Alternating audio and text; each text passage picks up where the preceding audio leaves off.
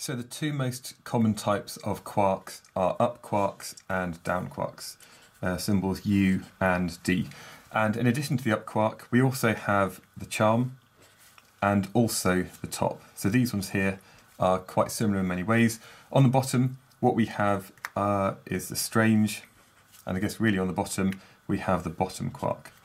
Now these things here, the ones at the top, the up, charm and top, these all have a charge of plus 2/3, and this is 2/3 of the elementary charge. The down, the strange and the bottom all have a charge of minus 1/3. Okay, and what we can look at is maybe how these combine into various baryons.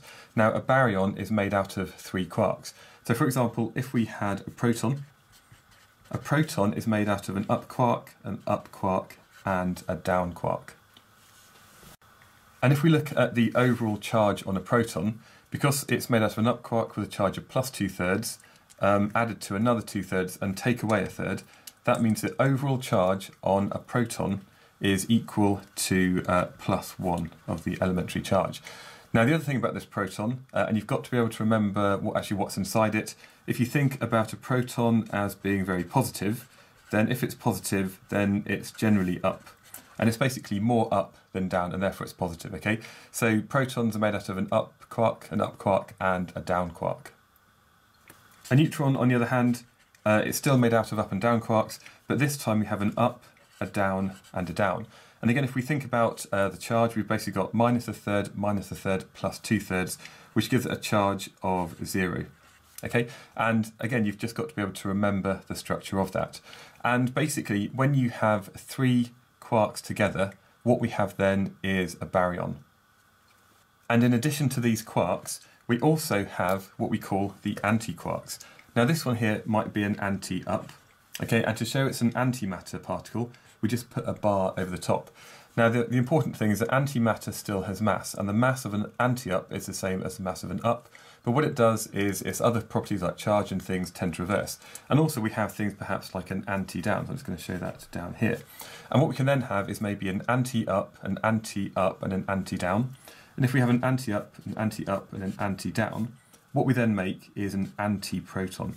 Now this anti-proton, because it's made out of these 3 particles, and their charge is reversed, it's got a charge of minus 2/3, and plus 1/3, which means the charge on an antiproton is equal to minus 1 of the elementary charge.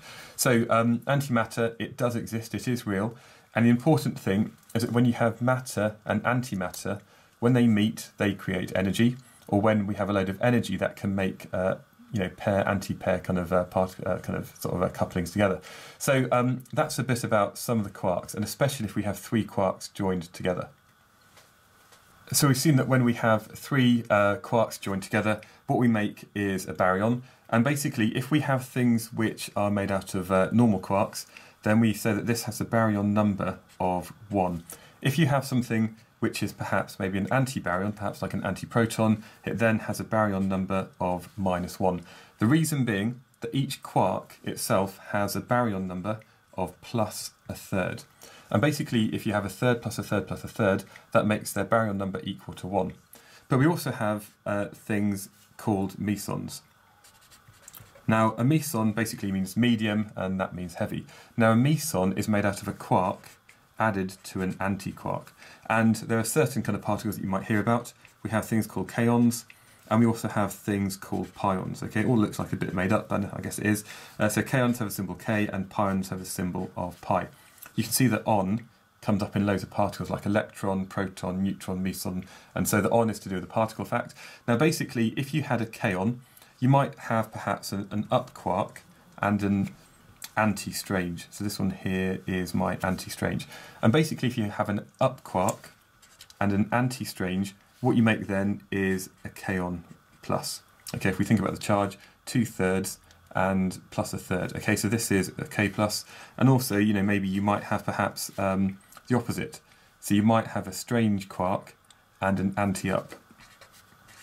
And again, this makes a K minus. Okay, so there's lots of kind of different particles that exist. It might be that you might have maybe down quarks and up quarks together. So you might have a down quark and an anti-up. And if you had this, then you might have perhaps a pi minus. Okay, so that's basically made out of a down and an anti-up. Okay, there's lots of things that you don't actually need to remember. Okay, you just need to recognise that basically a meson is made out of a quark and an anti-quark.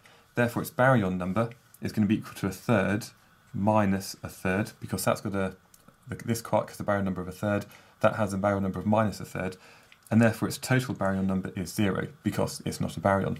Whereas baryons are made out of either 3 quarks or 3 antiquarks.